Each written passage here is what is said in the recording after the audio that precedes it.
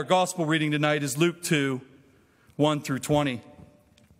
In those days, a decree went out from Caesar Augustus that all the world should be registered. This was the first registration when Quirinius was governor of Syria, and all went to be registered, each to his own town. And Joseph also went up from Galilee, from the town of Nazareth to Judea, to the city of David, which is called Bethlehem, because he was of the house and lineage of David, to be registered with Mary, who was pledged to be married to him and was with child.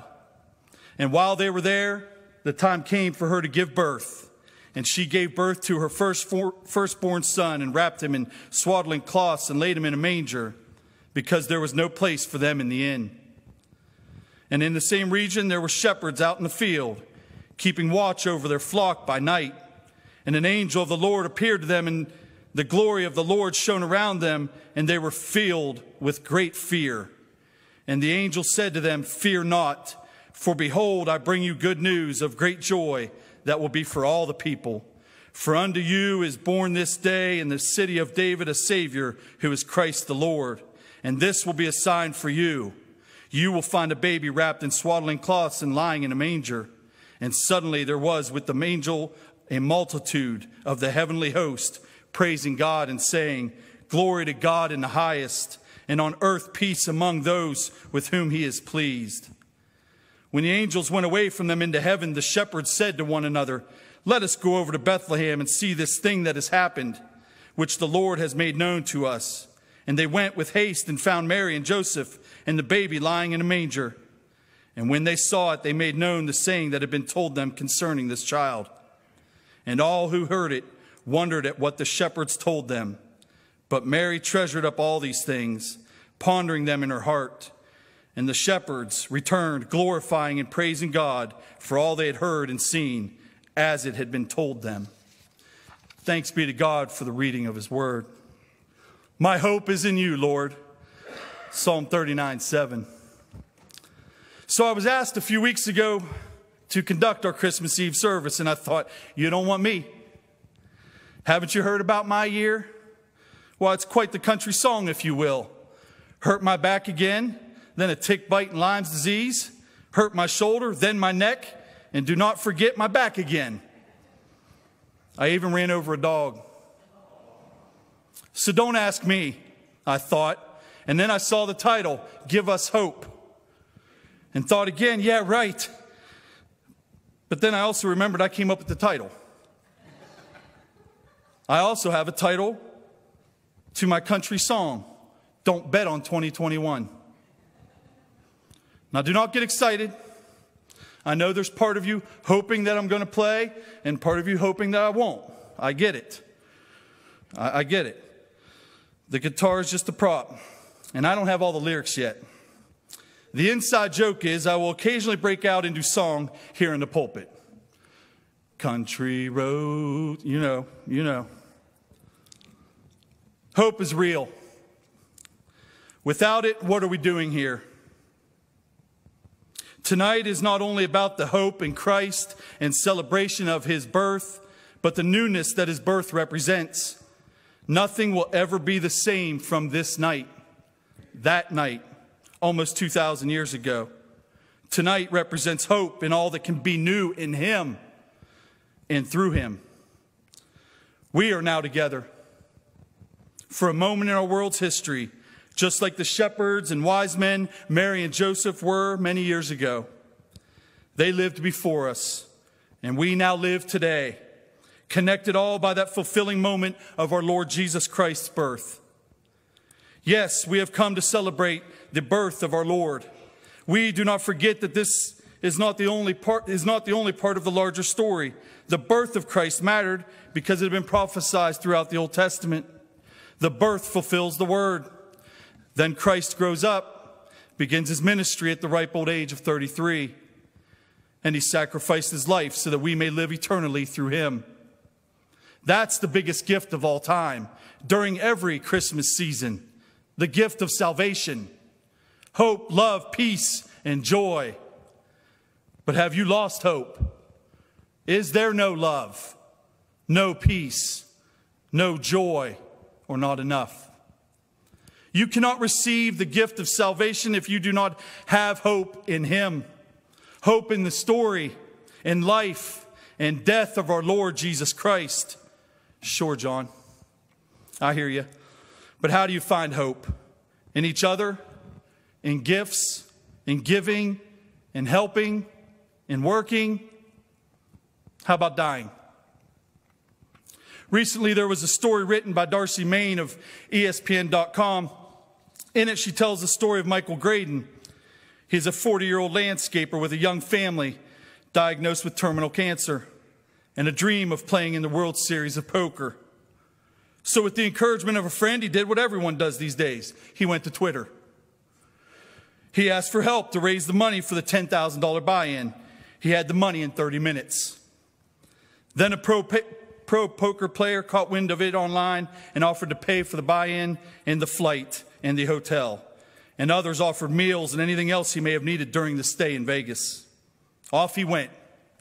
Even though I busted out on day one, I still had so much support and love from everybody, Graydon stated after returning home to Alabama.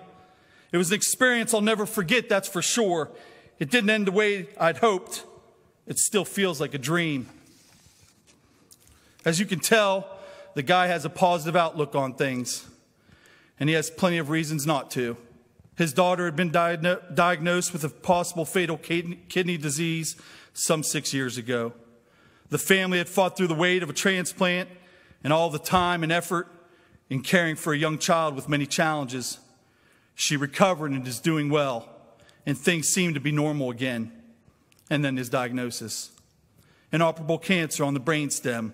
A procedure was simply not possible. After going through everything, you wonder why you've got to go through something again, Graydon remembered. His wife just wanted to pray. Michael wanted to know. It's a slow-growing glioma. The bad part is it's on his brainstem, the part that controls blood pressure, his breathing, heart rate, and all of those things. Maine goes on to write, Graydon owns a landscaping business and its only full-time employee. He kept as many clients as he could, but a month after treatment was over, he struggled with extreme fatigue and was unable to get out of bed some days. Still, he is grateful to have the time at home with his daughters and that his wife is able to work. He credits his deep-rooted faith for getting him through even the toughest of days. I've always been a firm believer, even with my daughter, that everything happens for a reason, he said. And just so knowing that all this isn't just null and void, there is a reason behind it all. And I may not get the answer on this side of eternity, but at some point I'll understand it all. I just take every day as a new day. While his prognosis is somewhat uncertain because of the unpredictable nature of tumor growth, Graydon says his doctors have told him there is hope if they are able to slow it down. His scans since undergoing treatment have been promising, including his most recently one this month. Thank God. That doesn't do it. John, pro poker player, what are we talking about here? How about a baby? Okay. Woman gives birth to son just before husband dies at same hospital. Lady writes on Facebook, Haley Park. She and her husband, JB, welcomed their second son. But earlier that week, her husband was admitted for complications from his cancer. They'd found out they only had a matter of days, not 6 months, which was his original prognosis. With our second son's due date 3 weeks away, my husband and I knew asking for an induction was the right thing to do, Park wrote. Without hesitation, the team of ICU doctors communicated with the head of high-risk labor and delivery doctors. They offered me an induction as soon as I was ready. The induction did not lead to a quick labor, however. And when JB began declining faster, doctors decided to perform a cesarean section on Park. It was either a C-section right at that moment or JB would not have the opportunity to meet our son. So, from the OR to the ICU room, there were what felt like hundreds of doctors and nurses floating us through this process effortlessly, not one of them having a dry eye in the entire place. Some of them told me they've never seen an act of selflessness like this. Some called my actions brave and heroic. I just call it love. I acted out of love. I put my trust in God that this was part of his plan and that I did what I had to do out of love to fulfill my husband's last wish. While delivering the baby 3 weeks early can come with complications, Park's son was born 7 pounds, 4 ounces and fully developed lungs. She said they didn't have names picked out until the moment she was induced. And that's when she knew his name would be JB. Welcome to the world, JB. Park wrote, your story is truly a miracle. Well, that's why we're here tonight. The miracle of Jesus Christ. My friends and family, we are all going to die. Whether it be cancer, COVID, murder, accident, heart attack, it is the one guarantee. You will cease to live in your body and this world. However, we can all have hope in him.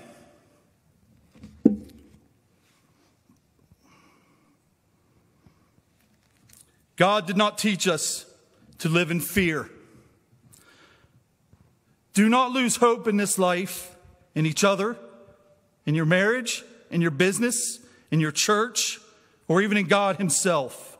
Do not let fear overcome hope in him.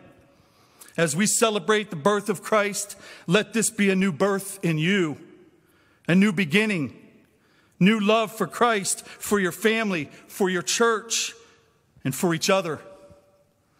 Let this be your new life in him. What I'm asking for is hope.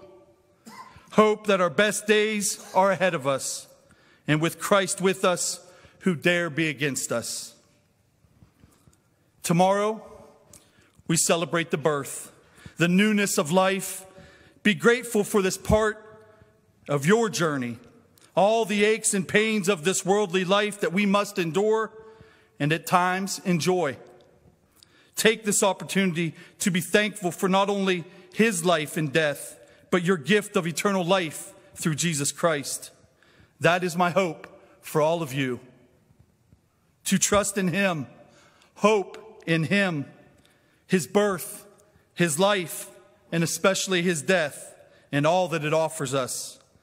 This evening you are being offered the gift of eternal life. Take it, and the love, the peace, joy, and hope that only our Lord Jesus Christ can offer. Let this night be the new birth of your journey home to our Lord Jesus Christ and all those that hope in him. Amen.